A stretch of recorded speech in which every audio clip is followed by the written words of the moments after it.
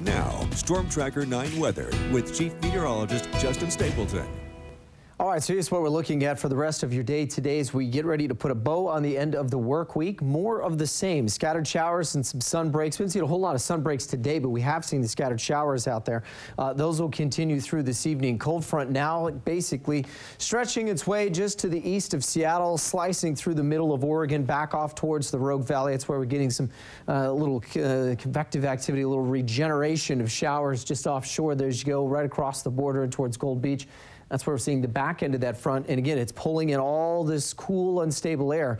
So that will not only bring a chance for some isolated hail tomorrow with some of the showers, but also could see an isolated thunderstorm or two. We'll keep a close watch on that.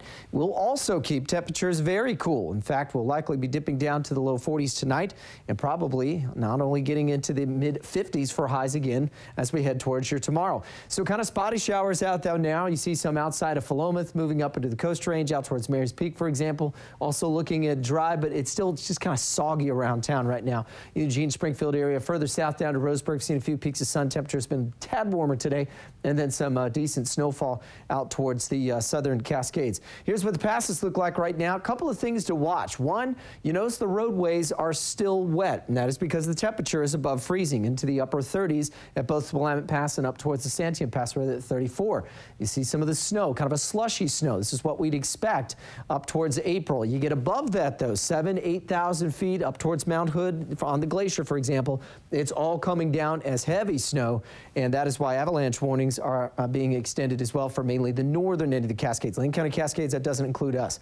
49 in Sun River right now, 58 in Eugene, cooler in Corvallis and Cottage Grove to the central south coast. Everybody holding right around 53, 54 degrees. And overnight tonight, I'm going to keep a mention of some isolated to scattered showers at times, mostly cloudy skies, and temperatures cooler because was this front zipping through. We still have this big, nice little trough of the jet stream. That's that pull down from the colder air. And as the jet stream continues to dig southward, you can see where that front extends off of Northern California.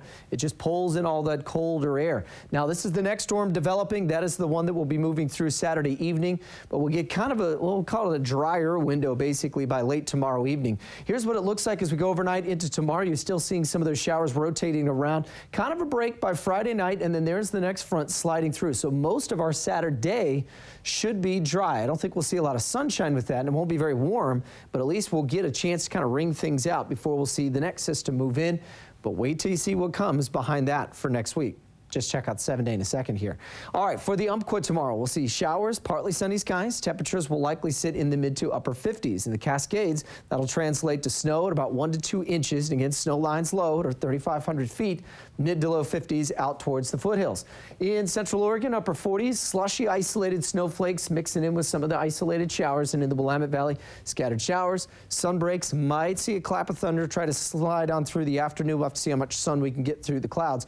And then looky there as we get towards next Tuesday and Wednesday, start to see some sunshine and much warmer temperatures. 50s for the next couple of days, and then we start to see the warm air take hold. Tuesday, Wednesday, we could be pushing into the 70s and maybe near 80 degrees for folks down in Douglas County. The Cascades, that'll mean the snow will be gone, and we'll be looking at mid to upper 60s.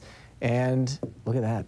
As promised, yes. We could be looking at possibly Wednesday, our warmest temperature of the year so far. Now, some of the computer models are trying to push us to 80 degrees and above. I'm not going to go there. Yeah, I know. I'm not going to go there just yet. That's what my face did too. But we'll see. We're going to watch it real close. It'll be super nice. All right.